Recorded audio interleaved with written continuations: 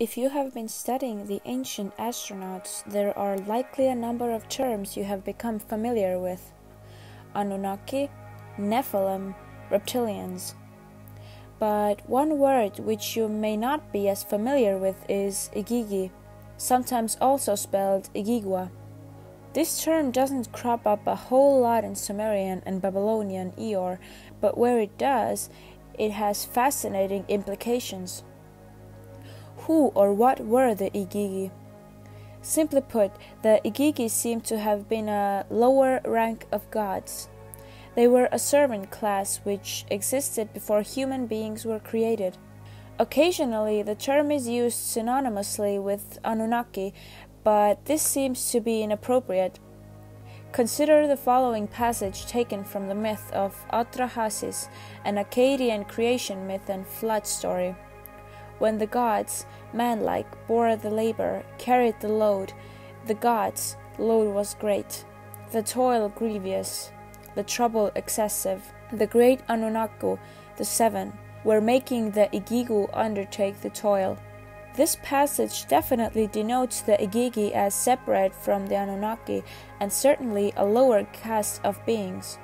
What is the context of the passage above? The Igigi were being forced to dig a watercourse. They got tired of it, so they revolted against Enlil, one of the head Anunnaki. They burned their tools and surrounded Enlil's estate. When the Anunnaki realized that the Igigi are not going to give up the strike, they decided it is time for a new solution to their labor problem, and that solution is the creation of human beings. Enki, Enlil, and the creation of human beings. At this point, if you are not all too familiar with Mesopotamian mythology, you probably have a few questions. Who was Enlil? Why was all this labor needed? Where does humanity fit into the picture? To summarize briefly, the Anunnaki pantheon begins with Anu, the great father of the sky, also Ana. Anu was originally the supreme ruler of the Mesopotamian gods. He did have parents, two primordial gods named Kishar and Anshar, but they do not play into this tale. Anu's consorts were Ki, the Earth Mother, and Antu, the Great Mother of the Sky. He bore children by both of them. Anu and Ki's son was Enlil, Lord of the Air and Earth, guardian of the Tablet of Destinies, for a while. They also had a daughter, Nin Kursag, Lady of the Mountain. Anu and Antu's son was Enki, Lord of the Earth and Waters, also called Ea. This made Enki and Enlil half-brothers. Now you might think that being a god is easy, but apparently maintaining creation takes a lot of work. That or gods are just really lazy. Either way, the Anunnaki didn't want to do it, so they saddled the lesser gods, the Igigi, with all that toil. After the Igigi went on a strike, the pantheon naturally fell into some pretty heated conflict and disarray. In a bid to gain power, Enlil offered to solve the problem if in return the gods would name him their supreme ruler. At this point, Enki, Enlil's half-brother, was fast asleep. He must have been quite the heavy sleeper. Enlil spoke to Enki's mother Antu, who was able to speak to Enki in his sleep. On Enlil's suggestion, she told him the following: "O my son, arise from the bed, from thy slumber, work what is wise. Fashion servants for the gods, may they produce their bread." Enki then woke up and had a brilliant idea implanted in his head, of course by Enlil. He was going to create a new race of slaves. Gathering clay and mixing it with the blood of the slaughtered god Kingu, Enki crafted human beings. They replaced the Igigi as the new slaves working for the Anunnaki. Human beings are noisy creatures, however, and Enlil soon got tired of them. He decided to kill them all with a flood of legend, the same that shows up in the Bible and the Epic of Gilgamesh. Enki wasn't a fan of this idea, so he warned a man named Utnapishtim about what was coming and told him to build an ark.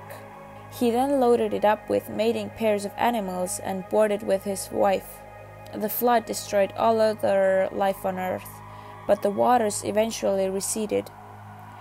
Utnapishtim then released the animals and the planet was repopulated.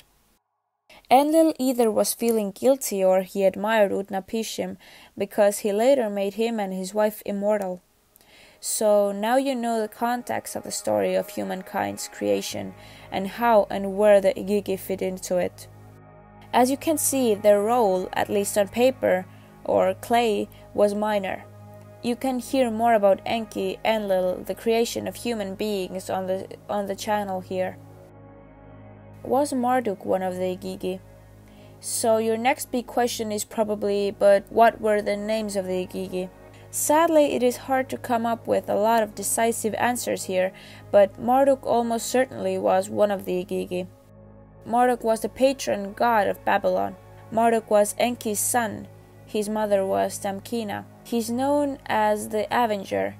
As Babylon rose to power in the historical world, so Marduk rose to prominence among the gods.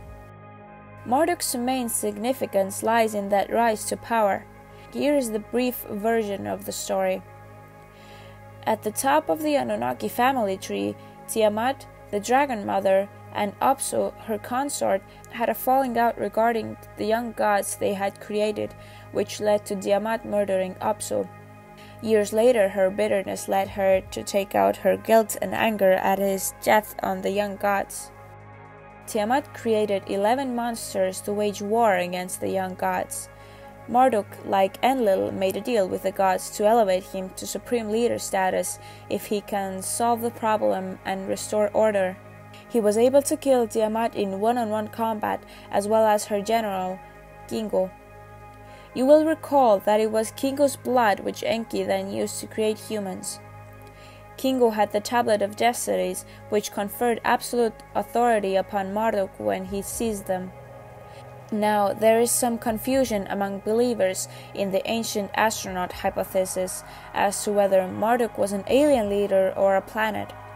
So whether or not he was among the Igigi in the extraterrestrial version of the story is debatable. It depends on whether he was a person or not. You can hear more about Marduk in another video. The historical evidence that Marduk may have been among the Igigi comes from the Code of Hammurabi.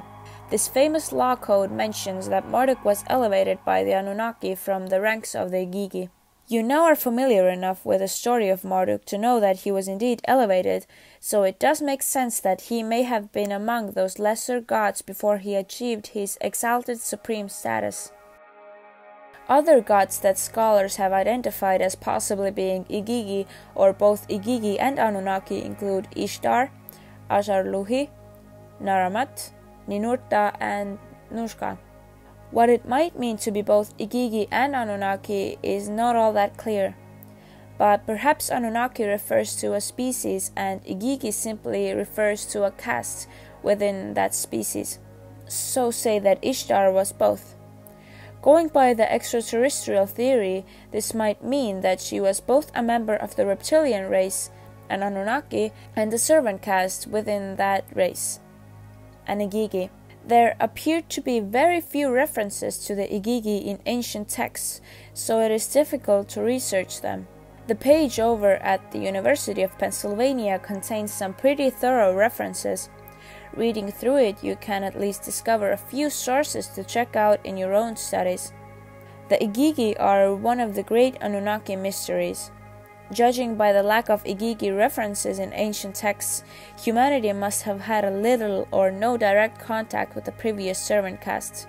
The Igigi may or may not have been a class of Anunnaki, but whoever they are, whatever they were, they faded into the woodwork after human beings were created.